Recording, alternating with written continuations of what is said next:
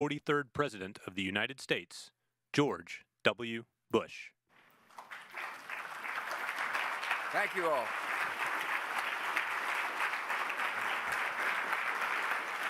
Thank you all very much. Laura and I are thrilled you're here, and we're thrilled we're here.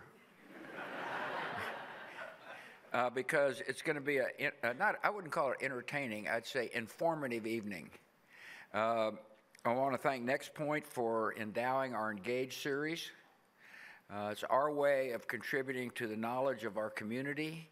It's been unbelievably successful. One of the things we're good at is convincing people to come and share their knowledge here at the Bush Center, and that's what's happening tonight. The topic is how the intelligence community protects our country, which is like really important. Linda Weissgold and her husband Paul is with us. I first met Linda, she was a CIA briefer, which means every morning other than Sunday, she would come into my office and bring me the intelligence from the community. And she was really good, very smart woman. I learned best through the Socratic method. In other words, I peppered her with questions every morning, and she handled them unbelievably well. Now, she's now the Deputy Director of Analysis at the CIA. In other words, she's like one of the top 3 in the agency, and we're very fortunate that she has taken time to come and share her wisdom and knowledge. Stephen Hadley, now today happens to be his 76th birthday, by the way. Steve, you don't look a day over 75. Anyway, he was in my administration for 8 years. He was the National Security Advisor for 4. In other words, he also was in my office on a daily basis, briefing me on events of the world. He ran a huge staff of very knowledgeable people whose job it was to keep the president informed and to help make decisions.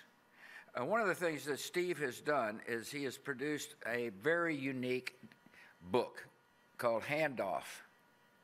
He's told me 60 people that worked in my administration have gathered memos that we prepared for the Obama administration transition. It's a way for future historians to analyze the decisions we made. In other words, here's what we inherited, and here's where we ended up. The memos are not judgmental in the sense that Bush was always right, but they are factual. And I can't tell you how important this is going to be for the ability for people, historians and scholars, to analyze what went on for 8 pretty tumultuous years. And finally, Kyle Bass, who's a local entrepreneur, very successful business guy. He runs Heyman Capital, will be the moderator. And so please welcome Linda, Steve, and Kyle to our stage.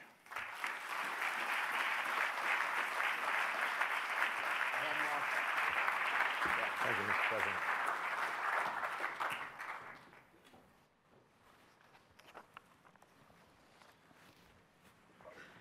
Thank you, Mr. President and Mrs. President.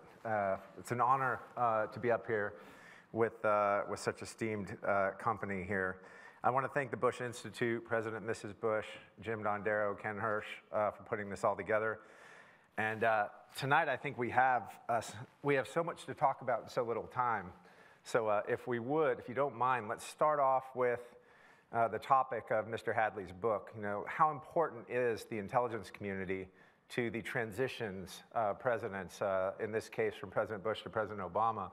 What can the intelligence community do to level that playing field and keep that continuity moving forward from one administration to the other? We'll start. We want to start Sure. with you, Linda. Well, first off, thank you so much. It's a real pleasure to be here. So presidential transitions, actually the way you phrased it, I think is exactly right. It's that leveling the playing field. I believe it was President Truman who started the process of actually having the intelligence community start to brief presidential candidates as soon as they were elected, so president-elects. And the idea behind this was that he did not want anyone to go through what he had gone through at the end of FDR's term, when he felt that he took over not as prepared as he wanted to be. And that tradition continues. So the intelligence community actually, when we're talking about presidents, we do one briefing for all presidential candidates before the big debate. Once there is a president-elect, we start showing, with the permission of the current president, that individual the briefings that we prepare for the president. And they start seeing the very first, the same material. A quick funny story, when that happened with President Bush, we were showing him the same book that his predecessor was getting, and about, I don't know, maybe 3/4 of the way through before he took office, the then briefer turned to him and said, well, sir, so how do you like the book right now? And for us, the big deal at that point had been things like, in the past, people would be, oh, I'd prefer the binding on the side or the top, and he looked at it and he said to us, I can't wait to start getting the good stuff. That was a bit of a crisis, identity crisis for us. We sat down, though, and we talked about what that really meant. And I will say that it changed in many ways the way we started to deliver intelligence to presidents, and continues today. It was more about not just what we thought was happening in the world, but also what was already being done about it. And that was something different for us. So that is from the presidential transition, how we do it. We do the same for those working in the administration, and we also do the same for Congress. We present kind of that what's been happening while you were out of office, while you were, and it's a little bit different than what they've been reading in the press. I would just add a couple of things to what Linda said. One is this sort of what is the role of the intelligence community in terms of protecting our democracy. I think you have to recognize it's the first line of defense. Mm-hmm. It's the first line of defense. There are a lot of threats to this country from other nation states, from terrorist groups, from organized crime, and they are the folks who identify the problem. And they go beyond that, and they will also provide intelligence input to policymakers as to how do you craft the response or the options for responding to the problem they've identified. They really are the first line of defense of this country, and they treat the president as the principal consumer, not the only consumer, but the principal consumer because of the president's role as commander-in-chief. And so they really take this transition very seriously. And they view it as their job to make sure that the new president is fully prepared in terms of understanding the world and the challenges we face before they step into the Oval Office. It's an awesome responsibility. And President Bush, at least, cared very deeply about how that process was done. Mm-hmm. He wanted to make sure that the right briefings went to the incoming president. And there were some things, quite frankly, he wanted to brief the incoming president about himself, because they were so important. There's an issue, there are all kinds of very interesting issues that come up. One of the things is the new president says, well, I want to have 10 people sit in when I get my president's daily brief.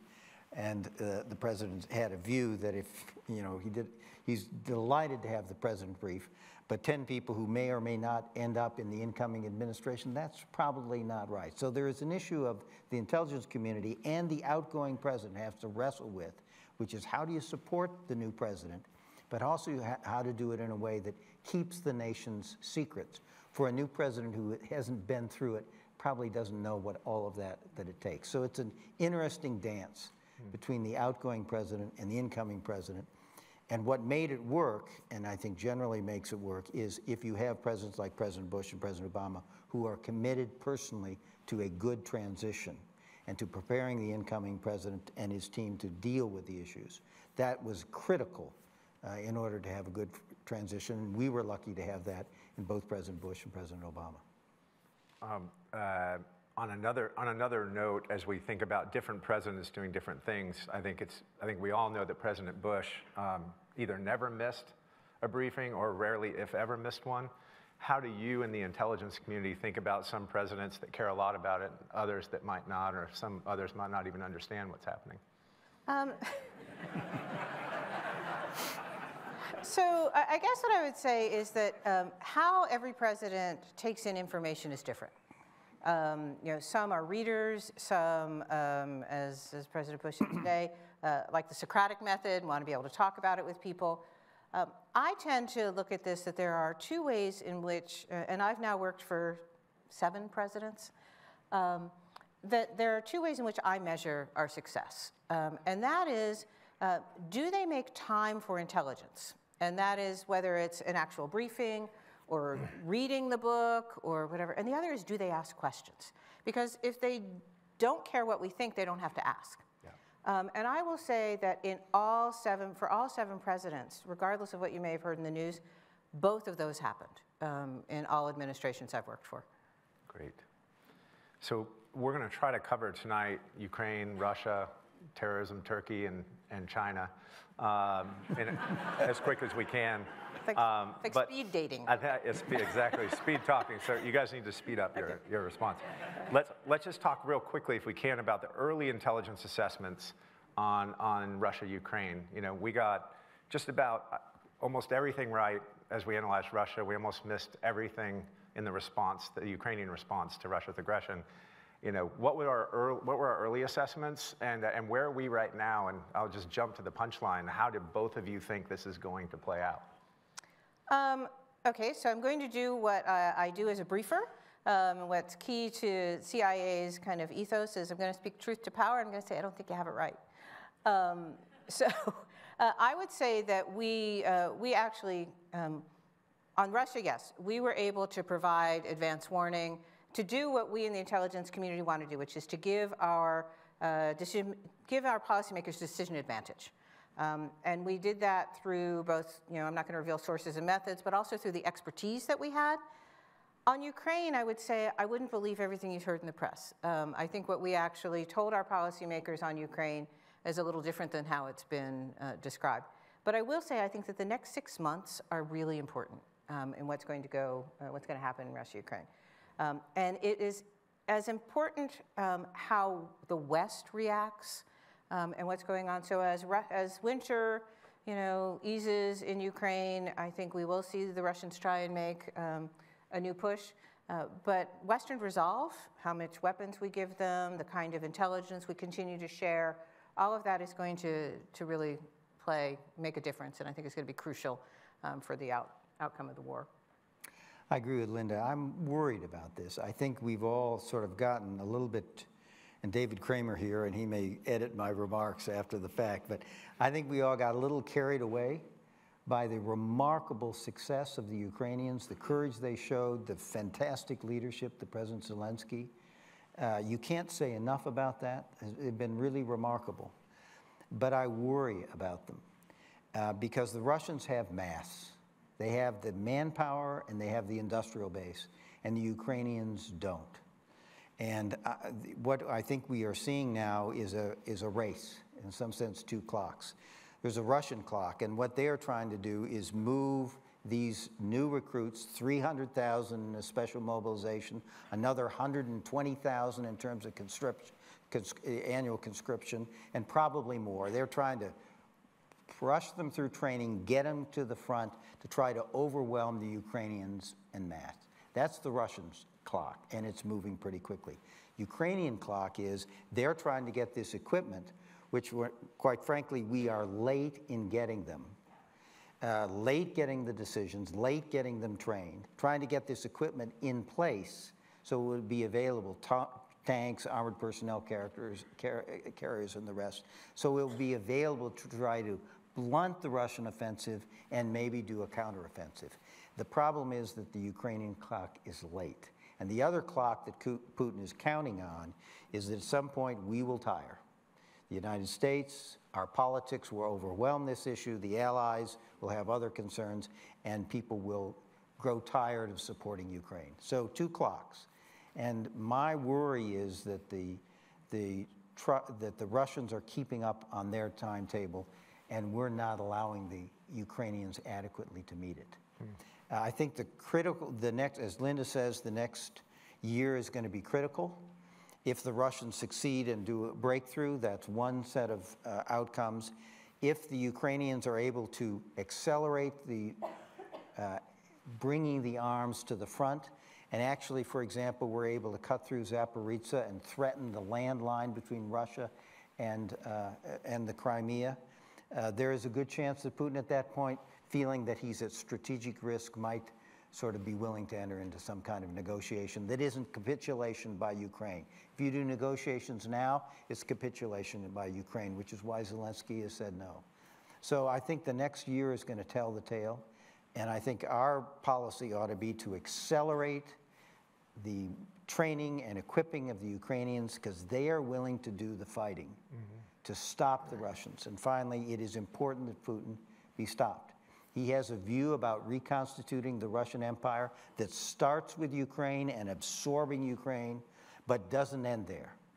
And if we don't want to have this battle, you know, taken north in the Baltic states where it becomes NATO versus Russia, we better stop Putin strategically now in Ukraine. Oh, thank you. One could argue there's a third clock, right? How long can the Ukrainians go without power and water? You know, that's another while their country's being turned into a parking lot. Right. You know, I don't think our country could go a year with 70% of our grid down and no drinking water. I agree. I think one of the things, though, that is really important to remember, and again, getting back to that idea about Ukraine and its capabilities, they've been fighting for a long time, right? This didn't just start. And so, yes, while the civilian casualties are high, the hits against the infrastructure in Ukraine are tremendous, the will to fight is there. When I go back and think about Crimea and think about Sevastopol and what they did in 2014, why weren't we more punitive on our response in 2014? What did we miss back then? Because as I talked to endowments and pensions around the country, in 2017, they were all investing in Russia like it was a great place, everything was cheap. Wall Street couldn't help itself because Russian companies were cheap. What did we miss in 2014? I guess what I would say, it's different this time. 2014 happened incredibly quickly, right? The Russians already had troops right there. They had bases, and their ability to actually, take over Crimea happened incredibly quickly. I would say that there were actions. There were sanctions that were taken. There were sanctions against Putin's own kind of private bank, if you will, his own bank. But you're right, it wasn't the same. I would also say at that point, a lot of folks living in Crimea were more supportive of Russia. So the international community's response was, you're right, it was different. But it was a different action. It happened very quickly. There were very few casualties. So I think this is not an issue to lay up to the intelligence community. I think it's a policy issue. Exactly. And when, as President Bush will remember, when Putin went into Georgia in 2008, one of the things that we said very clearly, and he said very clearly, was if we don't impose strategic costs on Putin for going into Georgia, today it'll be Georgia, and this was very explicit. Today it will be Georgia, tomorrow it will be Ukraine, and the day after it'll be the Baltic states, and that is a NATO-Russia war. So we better discourage Putin from rehearsing this and rerunning it after Georgia. So at the president's direction, we had spent 7.5 years putting all kinds of relations between the United States and Russia at all levels in our government, trying to establish a cooperative relationship, bring them into the Western international system. And at the end, basically, the president put all those on the deep freeze and stopped them all to try to make the point to Putin that he was going to risk his relationship with the West over Georgia, and he better not do it again. And I think, unfortunately, that was not carried through as aggressively as it might have been. We had the reset of relations between Russia and the United States, and it had an impact. And I'll give you this anecdote. On the day that Putin decided to go into Ukraine this time, he'd been in there in 2014, to go again in 2022, I was on a video with a Russian counterpart on one of these track twos between non-governmental people on the U.S. side, non-governmental people on the Russian side. And a person I know well on the Russian side said, when we went into Georgia, everybody said it was going to destroy relations with the West. But after a few months, we resumed relations were just the way they were before. That's what's going to happen now. if Putin goes into Ukraine. That's, I think, a lesson about how you've got to deter early and firmly if you're going to change someone's mindset. And I think the other thing that happened is Putin increasingly became taken with this notion of a new Russian empire. And that's what I think we did not anticipate in 2008 and 2014, and that's what we're seeing now. I would just add one other thing. I think that intelligence this time, we were more aggressive in declassifying or sharing information with our NATO partners than we had on some other occasions.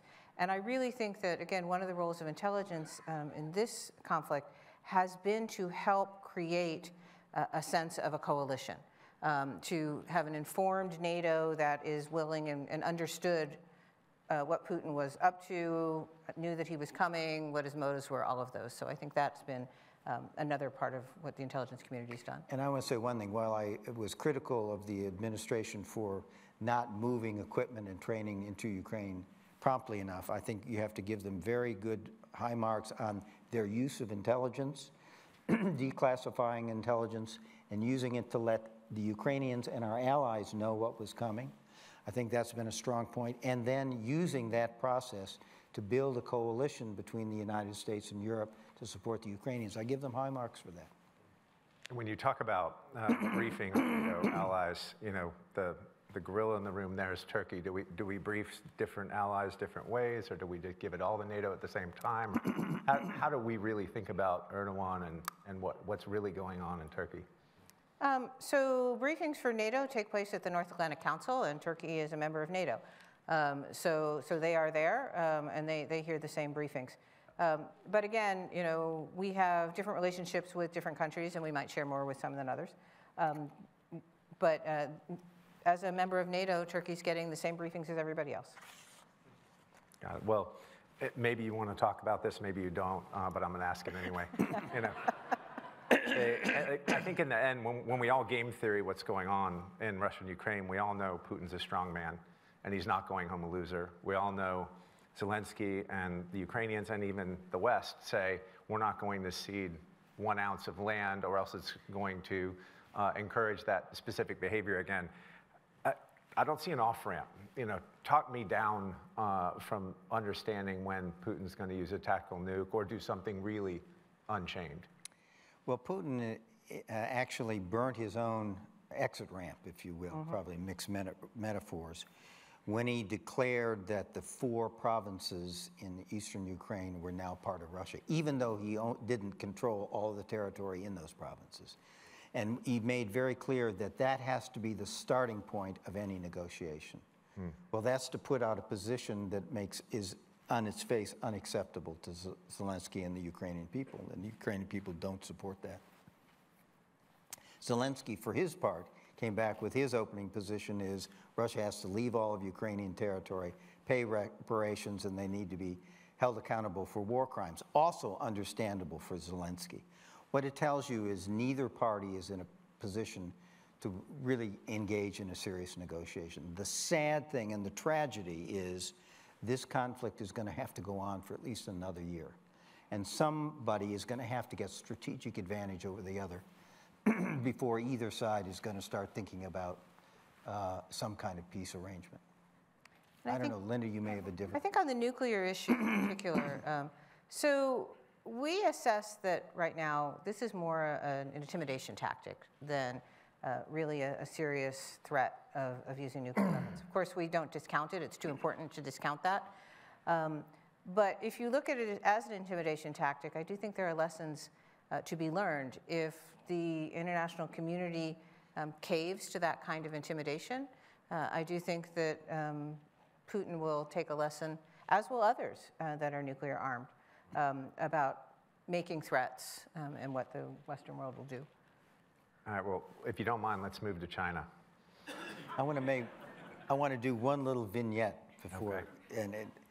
And President Bush mentioned the fact that Linda was his briefer and he would push back. One of the things that's very interesting, and what I thought was very interesting, was to watch the relationship between the president and the president's briefer. Because the president would push back and ask questions and push. And at one point, you could see on the expression on the brief's face is, why are you giving me this hard time? And the president leaned forward and said, I want to know what you know, how you know it, and what is your level of conviction in what you know. Because it tells me how much weight I should put on your view when I have to make hard policy decisions. So he said, I'm going to push you, I'm going to ask questions, but I'm not asking you to change your opinion. I don't want you to change your opinion, but I need to know what you know, how you know it, and what is your level of conviction. And I think that's the right tempo and the right relationship between a president and the I'm going to add on one tiny vignette. So when I took over the job as briefer, I'm told that the only thing President Bush asked of my predecessor was, could she take the heat? And by that, it was exactly as you were saying. I did get a test, though, apparently. I remember it was my second day. And we were down at the ranch. And the president's personal aide walked in carrying a box. And he put the box down, and he mumbled something about it being toys for Barney. But I was in the midst of prepping to do a briefing. It's like cramming for finals every morning. Now, it started about midnight, and I would be trying to anticipate the kinds of questions that I was going to get asked, and calling up our experts and making sure I knew the answers. So I was like, whatever about the box. And after the briefing was over, the president asked me if I could get something out of the box. And I said, oh, you mean the one for Barney? And I went over, I said, sure. I went over, I opened the box, and it was rigged to have a snake jump out. And I looked at it, and I said, I don't know if you remember this, sir. I looked at it, and I said, I think Barney got this one, and I closed the box. And afterwards, his aide came up to me and he said, what do you have, like ice in your veins? And I told him, no, I have an 8-year-old, and you're going to have to do better. That's fantastic. Yeah, It could have been worse. It could have been worse. That's right. The president's first briefer was Michael Morrell, a wonderful guy. And early on, Michael came down to the ranch to brief the president, and I was substituting for Condi, so I was sitting in as well. And Michael, was dressed up fine. He had a brand new briefcase. And he opened the briefcase, took out his briefing book, closed his briefcase, put it on the floor, and started to brief the president. And Barney, the world's greatest dog, came over and started chewing on the corner of this brand new briefcase. And you could see Mike sitting there looking at the dog and thinking, this is the president's dog. Can I kick him? So I asked the president to call him back. We sat there the whole time, and Barney made quick work of the briefcase. So I see a pattern here. I'm not going to go into what you said, but you're the chair of your National Economic Council on his first briefing. You stumped him, and he lost his whole train of thought, and it was over before it ever started. He got back the second day and got on it. But as we move to China, each year the Officer Director of National Intelligence basically they submit a report, or he submits a report, she submits a report to Congress detailing what are the greatest threats to U.S. national security over the next year. And I read those reports. If you don't read them, I suggest you Google them. And in the last probably 4 or 5 years in a row, we list China as the #1 threat to U.S. national security. What is the intelligence community doing to help policymakers and the administration truly understand kind of the enormity of the threat that China poses to us from a national security perspective? I think you're absolutely right. We have been listing China now for the last several years as probably the largest strategic threat that we face. And I think it's really important to kind of contrast that. We just spent so much time talking about Russia. During the Cold War, what we were really looking at was an idealistic, or a threat over ideology and militarily. But with China, it's a threat in so many domains. Whether it be in technology, whether it be diplomatically, whether it be space, cyberspace, whatever, they're just, it is really something that is much more pervasive. So that is one of the things that we have been, as an intelligence community, really focused on. We are, at CIA, we are dedicating many more resources. About a year ago, we created, it is our only single country focused, what we call a mission center, which is where our analysis and our operations are working together on China. So we have the China Mission Center, and that was Director Burns ordered that to happen. So I think what we're doing is really trying to put out there just the breadth of the threat. And then to talk through as well this idea, and some of these are traditional, you could talk Taiwan and it's more of a military kind of threat. But what we've seen is that at this point, Xi has come out of the last Party Congress, probably the strongest leader since Mao. We're talking about, you know, a country that approaches us from a whole of government approach. We are trying to work with policymakers to help folks understand that in order to counter this, it's going to take a whole of policy approach from the US as well. And we can talk a little bit more about this, but also from the private sector. You know, this is not something that the government can do alone. And that's something that we've been trying to help educate folks on. You know, one of the interesting things about this book, the transition memo on China and our East Asian relations, which is in the book, if you read it and you see that the China President Bush faced is so different from the China we face today. That China was a China that was wanted a benign international environment so we could focus on economic development, that really wanted to enter into the international system and cooperate with the United States. And we got an enormous amount of cooperation done with China during that period of time. Now, the president was smart about it because while we wanted to try to have a constructive relationship with China and bring China into the international system, we also hedged. And so at the president's direction, we strengthened our alliances in Asia with Japan, South Korea, Australia. We opened a strategic relationship with India so that India would be a partner as we dealt with global challenges, as both a way to put a framework which would encourage positive behavior by China, but be a hedge and give us a platform to deal with China if we were unsuccessful in that effort. And I think two things come from that. One is Xi Jinping was an inflection point. He had a different agenda and took China over now 10 years in a very different direction. And the challenge for the intelligence community was to spot that change and then to help inform policymakers about how to respond to it. And I think the Trump administration gets some credit for having raised the warning about the new China. And the second thing I would say is that it's a good thing that we did the shoring up of our alliances. Absolutely. Because it has been the foundation that the Biden administration, first Trump, but now especially the Biden administration, is using to deal with emerging China. So it's a very interesting retrospective on how far things have changed from what President Bush faced and what President Biden is now facing today. And Linda, thank you. Linda, you mentioned that you need help from the private sector, or let's say the administration needs help from the private sector. In our office, we joke and say if national security was left up to the private sector, we'd all be speaking Chinese tomorrow. So when we have this gap between the intelligence community, who says China is a big threat, or the biggest threat from a kinetic perspective, from a cyber perspective, from a economic perspective, and from a information/data perspective, why does Wall Street, or how does Wall Street miss it? Meaning, why is that gap so wide? Wall Street can't wait to invest another dollar in the next Chinese IPO, while the intelligence community tells us for years on end that they are the biggest risk to our way of life. How does that gap continue to widen? So I'll just say, as I mentioned earlier at CIA, we set up a China Mission Center. The other new mission center we set up is one that is on transnational threat and technology. And it was set up really with this idea for, in part, for us to be able to both better engage with the private sector, but also for the private sector to, I'm told CIA is hard to get in touch with, right? So to have a front door that someone would know where to knock on it if they wanted to talk to us about things. So we have realized we need to up our game with the private sector. I will say again, from CIA's perspective, that's hard. It is hard for us to engage here in the US domestically without disadvantaging one company. One of the things I often talk about is like, how do you brief Coke but not Pepsi? Or what do you do? How are we going to do this?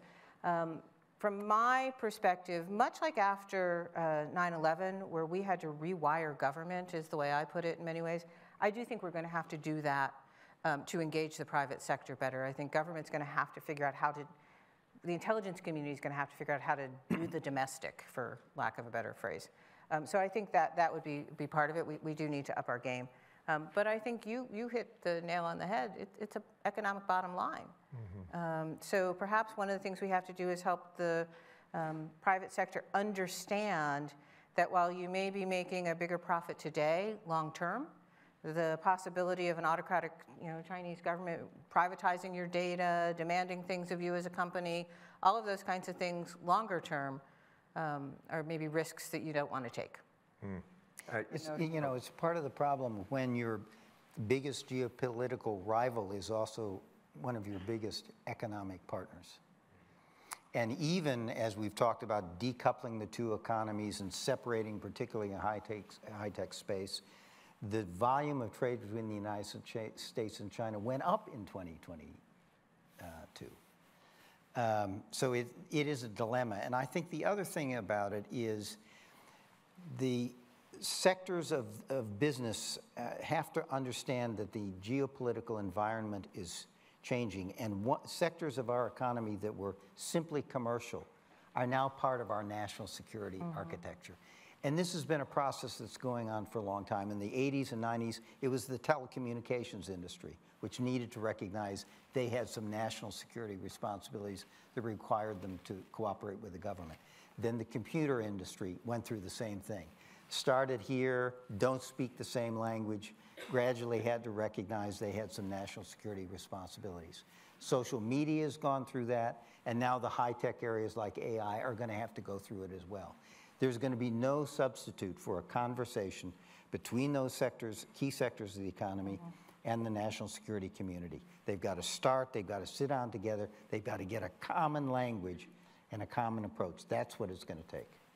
Well, I can appreciate that. I think it just looks to me like we're making the same mistakes over and over again. We and our allies lent to Germany in the rebuild after World War I, and we built their war machine. We kept investing in Russia until it was too late, and here we are plowing hundreds of billions of dollars into building China's war machine and China's military-industrial complex. I find it, we need the IC to brief the administration and really push them harder on this. And I know Linda doesn't really want to talk about the balloon, but I'd assume everybody here wants to talk about the balloon, so maybe we can talk about it in different ways that are okay with you. But sure. From a policy perspective, this balloon, we just had our Congress agree on something. We just had a 419-0 vote. I mean, that's incredible. So is this a time in which we should advance the intelligence community's knowledge on the China threat because it's so topical and it's across, call it, the average American's mind right now? So I guess two things I would say. One, I am positive that she did not want to see that kind of unanimity in Congress. For years, I think the PRC has been looking at this idea of can they calibrate their policies to take advantage of the lack of bipartisanship. And so I agree with you. I think this could be a bit of a watershed moment from Xi's perspective. Going back to, though, a little bit about what you said about the intelligence community needs to push. I do think it's really important to make sure folks understand that from the intelligence community's perspective, our job is not to advocate. Our job is to inform. And so, whether it's that we will inform out the wazoo, right? We will try and tell you as much as we think you need to know about what's happening today and what's happening, 5 years from now, 10 years from now. I often call it trying to get policymakers to eat their vegetables, right? It's this idea of there's something that, is going to happen 10 years from now when you're no longer in office, but if you don't do something today, this might happen. And that's really hard because their plates are filled with the agenda of today, right? And so, but we don't push from a standpoint of advocating. We inform and tell them things that, over to them to make the policy decisions on it. On the balloon. So I guess what I would say about the balloon as well, so this is something that we're still analyzing. It's really important as well as analysts for us not to come to judgment too early. So there's a lot still that folks are looking at, trying to understand origins, not just of the first balloon, but of these latest shoot downs. You know, our understanding of you know, China's efforts to surveil the U.S. Look, it's not just balloons that they're using. They'd be using satellites, all kinds of other things. So looking at the advantage of why they might want something with a longer dwell time, or why they might want to have different platforms, sure, we're looking at all of those kinds of things. You know, it's interesting. I'll chide my friend Linda just a little bit. The intelligence community delivers to the White House an enormous amount of stuff. You know, reports on everything, you know, you can imagine. And I sometimes thought that the reason the intelligence community did so is they knew I didn't possibly have enough hours of the day to read all that stuff, but it would allow us to say that if something happened, they had told us about it. I think the intelligence community does bring information. I think what the intelligence community can do, and what the DNI and the DCI need to do, and the CIA director need to do for the president, is to help on priority. Yeah. And at some point say, you know, Mr. President, this is something you are that is really going to be taking over your time in the next 6 months. And our judgment is, in terms of priorities, this is at the top of the list. I think that kind of thing to help the president figure out how to spend his time is really important. The balloon thing is interesting. I particularly like the report that, and I don't know how they did it, whether it was the F-22 that was buzzing around the balloon, but apparently someone has figured out that there are made in America parts on the Chinese balloon that we just shot down. Now that's going to be the Congress is going to have a lot of fun with that in terms of export controls and the like. But one of the questions I think is, how do you, as a policymaker, how do you respond to that? And, you know, one way to respond is, you know, everybody's hair is on fire, everybody's talking about it. And I think one of the things I would say is I think we've gotten in the habit of talking too much and doing too little, and substituting statements of what is unacceptable to the United States from actually doing things that will deter our adversaries. And I don't think he'd mind my saying, Bob Gates had a different approach to dealing with the balloon. His view was, we should have shot it down when it was over the Aleutian Islands, not said a word about it publicly. The Chinese would have known very well what we had done, and go ahead and send Anthony Blinken, our Secretary of State, to Beijing, and let's Beijing have the burden of canceling the visit if that's what they wanted to do. I think there's something in that. People say we looked weak because we let the balloon go across the United States and only took it down once it got off the coast of South Carolina. You know, if you're a great power, you also look weak if you protest too much, things that may not really have a lot of national security significance. And I think that's the kind of thing, from a policy perspective, you need to sort through when you deal with the issue of how to deal with something like that. I think we need sometimes a little more subtlety and shrewdness and strategy in our policy responses. And that's not in the policy people, that's not in the intelligence community. Linda, you mentioned the 20th Party Congress and Xi's increasingly bellicose rhetoric about the kind of forceful reunification of Taiwan. And we've seen Xi make speeches similar to the ones that Putin made pre-invasion. Is what Xi said and did in the 20th Party Congress, does it alarm you? Or does it raise the level of alarm in your mind? So we know through intelligence that Xi has told his military that they need to be ready for an invasion of Taiwan by 2027. That doesn't mean that we think he's made that decision to do so, but to make sure that the military is ready to do so. That also doesn't mean that he couldn't go earlier, right? That's just a target date that he has set. I do think that he has taken some lessons out of what's happened in Ukraine. One of those being that if you're going to go in, you better go in with overwhelming force. I think he's also taken a lesson of, you know, you're going to need to do more probably on the cyber front, other kinds of things. So I do think he's still continuing to get his military ready, and the further we move into this decade, the more concerned I am about this. So yes, I think that we certainly have raised that alarm. I think one of the things we forget about is that Xi has a lot of options for pressuring Taiwan. And one of the things you need to do, the policy community working with the intelligence community, is to map what are all the options, what are all the ways that Xi Jinping can put pressure on Taiwan to try to bring it to its knees, to make some kind of accommodation. And there are a lot of them. And one of them we saw on display after Speaker Pelosi went to Taiwan. They selectively closed airspace and water space so there could be Chinese exercises in these areas.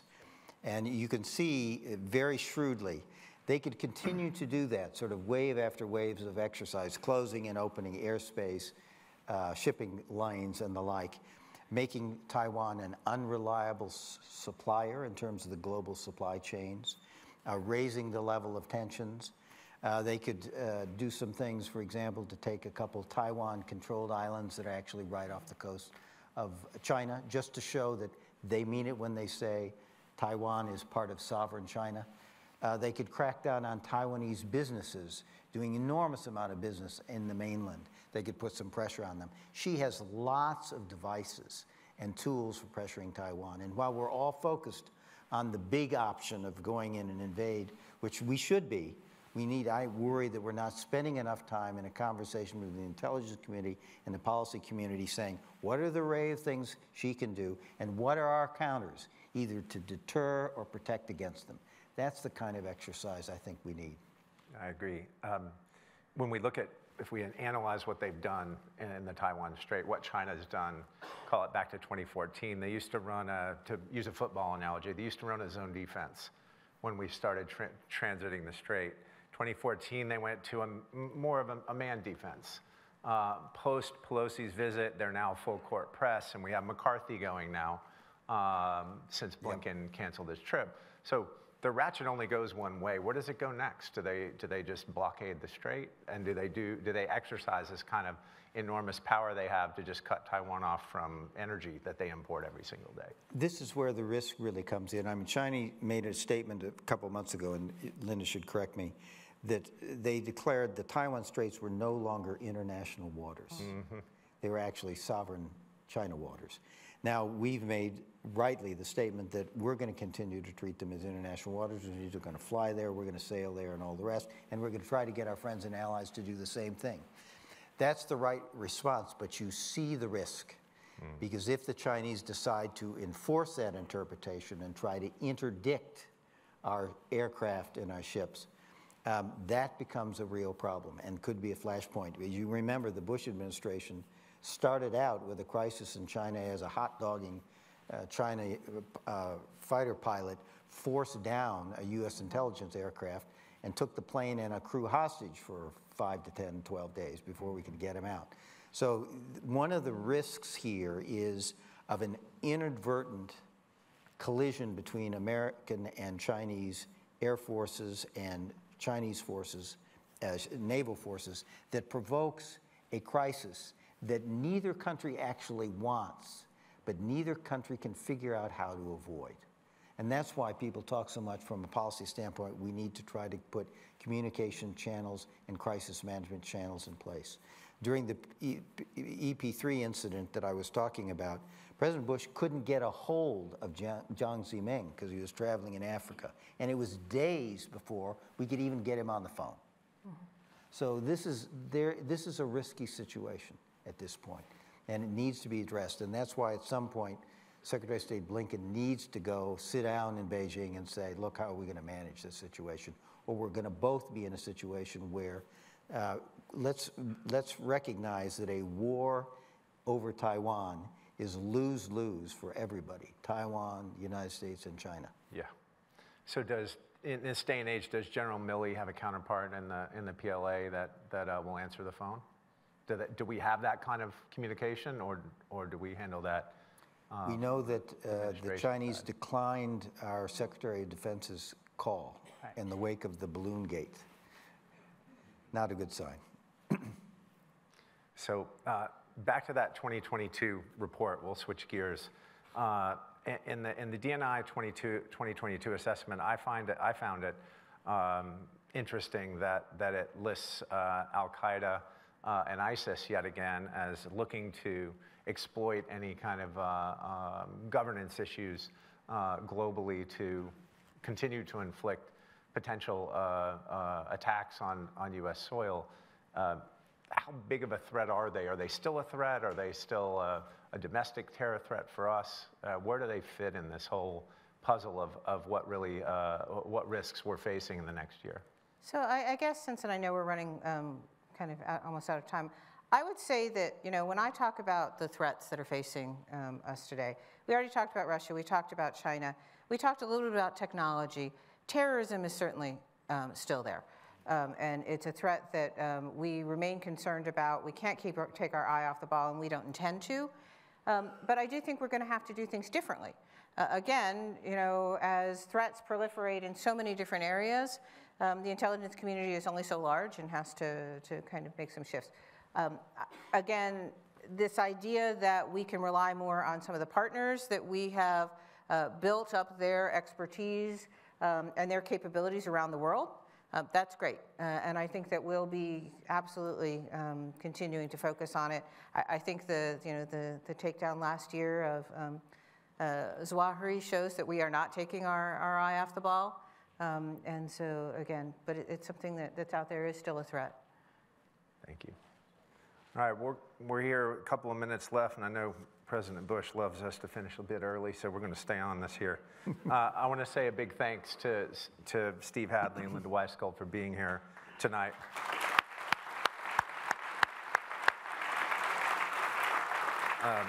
Also want to thank Next Point, Jim Dondero, who I used to live with back in 1995, believe it or not, for endowing the Engage at Bush Center series. Next up in the series is a program launching the new special exhibit, Freedom Matters. Business leader and philanthropist David Rubenstein will discuss the significant historical artifacts featured in the exhibit, including the Declaration of Independence, U.S. Constitution, Bill of Rights, and the Federalist Papers. There's a copy of the Magna Carta from 1302, a rare version of the Emancipation Proclamation, and much more. Go to thebushcenter.org to register. And don't forget on your way out tonight to stop by the museum store. Steve Hadley will be there signing copies of his new book, Handoff, about President Bush's foreign policy transition process. Thank you for coming, and good night. 1 minute. Thank you.